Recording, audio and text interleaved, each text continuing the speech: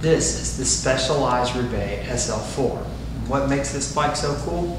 Well, to start off, this is the bike that started the revolution on endurance bikes. It's the first tall head tube carbon fiber endurance bike that we know of that was ever mass produced.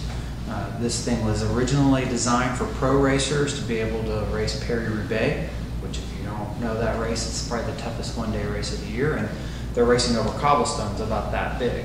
So this entire front end is designed to be able to maintain maximum velocity while hitting these huge bumps and not slowing you down.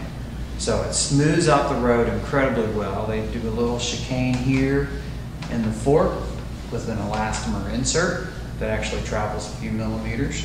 They do it back here again. You can actually see how it's shaped.